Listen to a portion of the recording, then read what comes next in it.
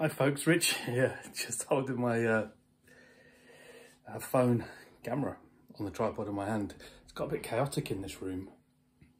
Can you see here? This is a Blackstar ID Core TVP. I've had one before, do you remember it?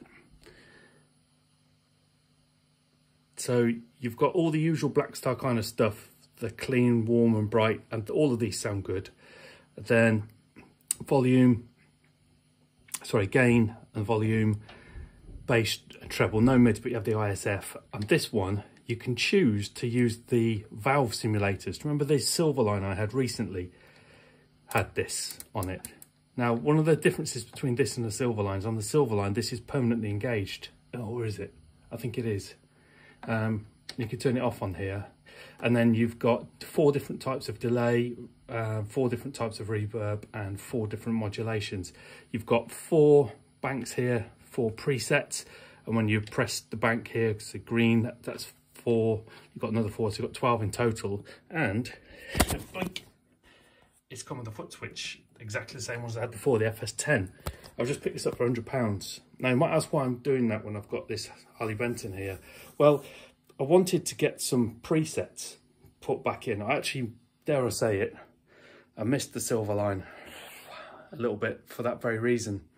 So I can just have some presets that I can put together and make a bit of a noise with, some clean ones, some dirty ones, different ones.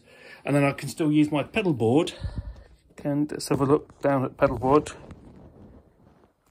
for everything else. At the moment, I have got, it's my little pointy finger, I've got the Joyo Vintage Overdrive, the Joyo Tachi or Tai Chi, which is another overdrive, and the Dark Flame, which is a metal-y pedal. See it out there going into the front of the Harley Benton tube amp.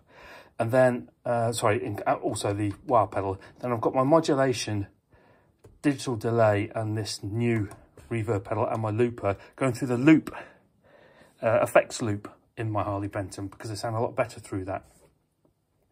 So I'm kind of giving myself a choice here of using the Harley Benton with all the pedals, or using my foot switch and excuse my sniff, and the Blackstar to have some preset tones that are just in there that I can just recall as I want to. Because one of the things with the Harley Benton, there the guitar set behind me, I'll just got the tripod up for a second.